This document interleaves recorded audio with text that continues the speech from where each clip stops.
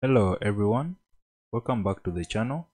As I promised, we are going to be adding JavaScript to this simple overlay effect. Right now, to display this, we just commented out this line of display to none. So when we uncomment it and save, so we shall not be seeing that overlay when we land on the page, and this is what we want. So we need to add a simple button in our markup here that the user will click on, display that, and then also when they click this X button, we need it to close this overlay effect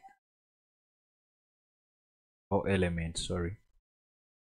So right now we are going to display this to none. We don't want to see it. So let's go back in our markup, and somewhere here let's add a simple button. Remember, I already have some base stylings for the button, so I'm going to give it a class of btn.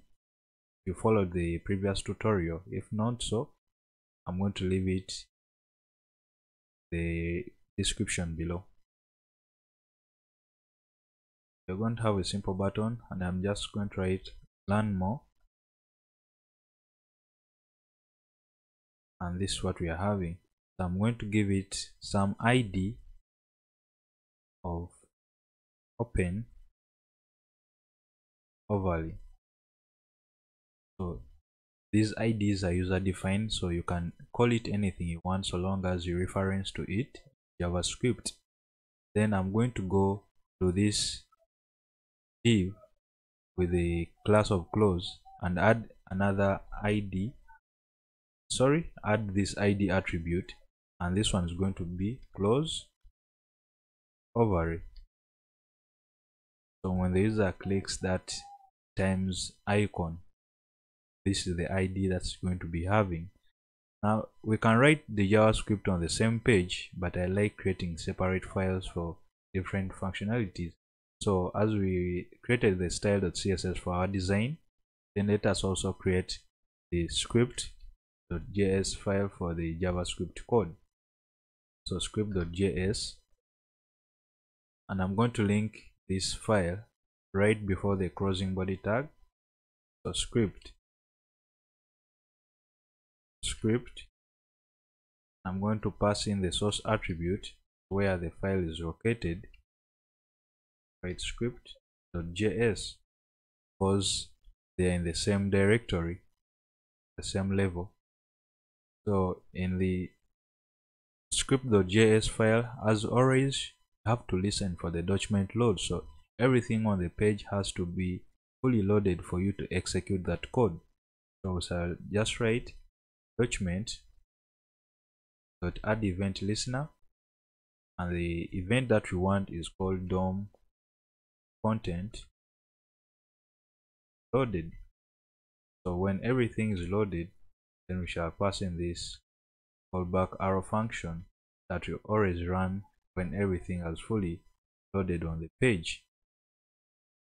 So it's always good to put this code in place. So we are listening on the document.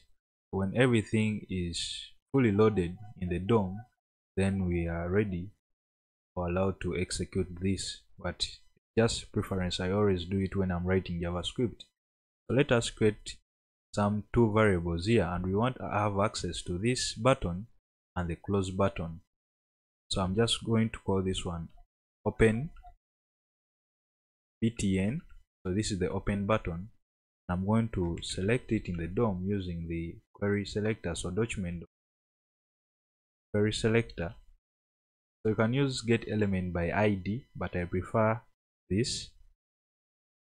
I can select it like the way you do in CSS. We shall just say hash. So this is how you select an ID, and we say open overlay.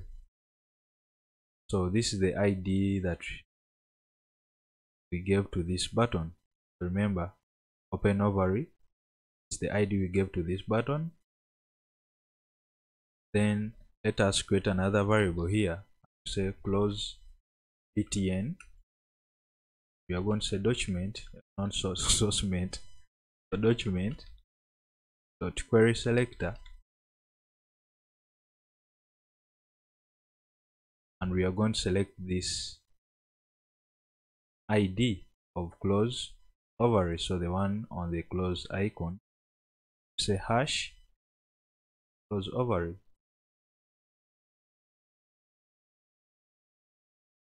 So now the next thing that we are going to do is add event listeners on these buttons. Let us, oh sorry, I had forgotten, then we need to be having access also to this overlay. But remember, for it, it already has a class, and this is the beauty of, again, this query selector. We shall just say const. I'm going to give it a variable of overlay. I say document dot query selector,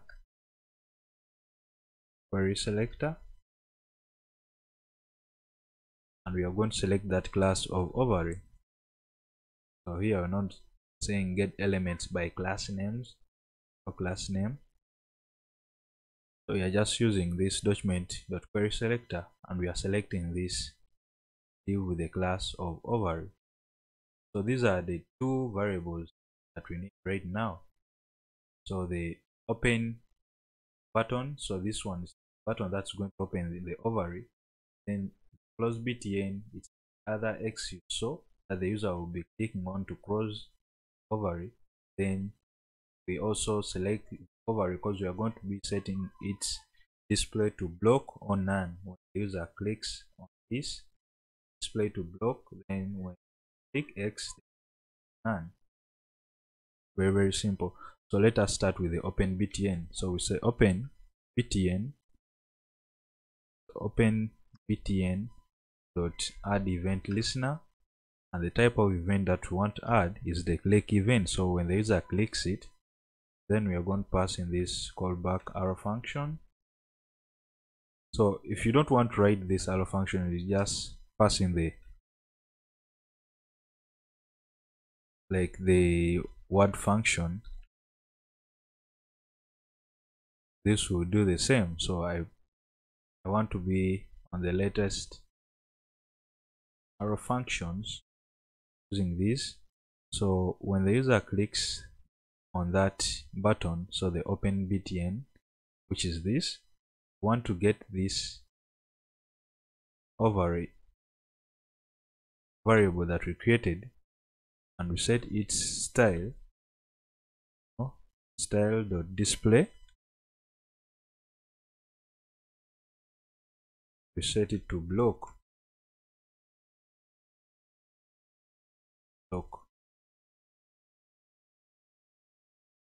Let's first see when the user clicks this, display this overlay, and see.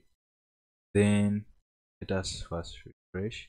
So when the user clicks this, they are setting the display to block, so they will be displaying this the browser. So now we want, when the user clicks this close button, they display to none. Then let us select the close btn, and we add an event listen on it. Also, the event that we want to add is also click. We pass in this callback function. What happens when we click on it? Then we are going to get that overlay. Remember, this is the variable that we created here, and we get its style attribute, display none. Oh, have to assign none. You can use double quotes or single quotes, but I want to be uniform. I use single quotes throughout. So let's see, when I click this, so this one displays to block. When you click that open btn, displays the overlay. So when you click on the cross button, displays none. Very simple. But as you can see, when the user clicks this, just pops up or bumps in. So as you can see, then we need to add some simple animation, somehow it fading in.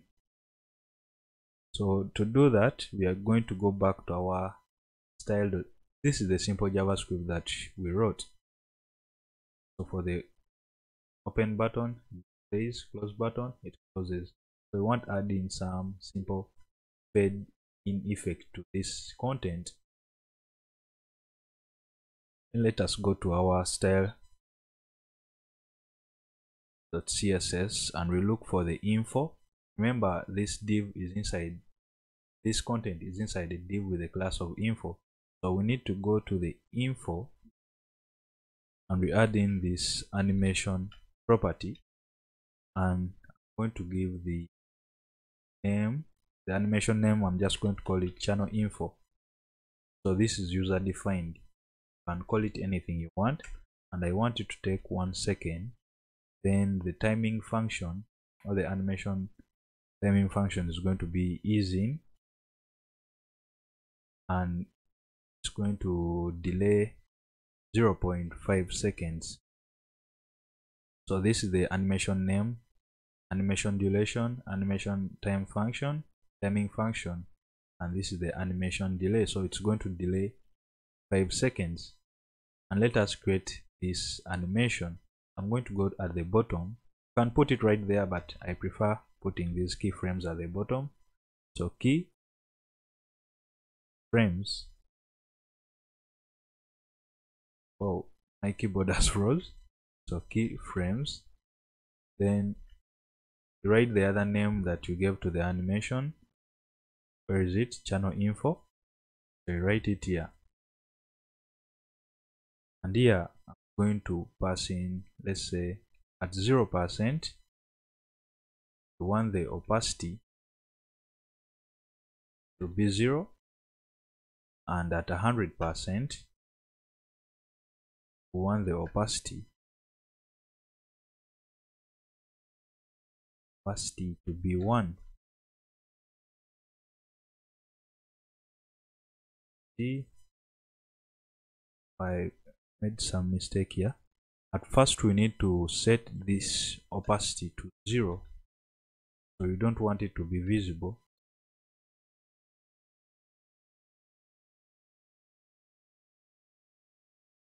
Take that, it's going to delay. Oh, forgive me, I guess I'm missing something here. Let's say the animation fill mode forwards.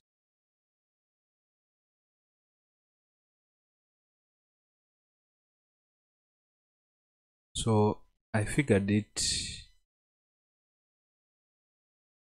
So guys, I made a mistake here. As you can see, the animation name, it's not the same as what I have written here, so I need to add some L here for it to work.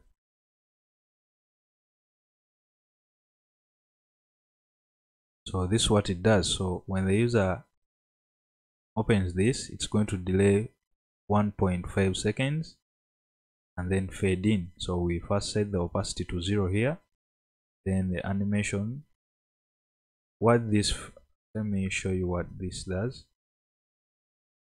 It may fade in and fade out. So to add this animation fill mode forwards, it always pause on this. So opacity 1, that's where it will pause, but if you don't specify this, it will go back to the opacity of 0. So we need to pause where the animation has ended. So when it stops at the opacity of 1, that's where I want it to end, at 100%. Fades in. The user clicks it, 1.5 seconds, it fades in. So guys, this is the simple JavaScript that we wrote. Display this and close, and adding some few simple animations to get this fading effect. So guys, subscribe to the channel if these tutorials were useful to you. Comment down, let me know what I should create next. I'm thinking of starting some PHP tutorials, so let me know in the comments below. I'll see tutorials. Peace.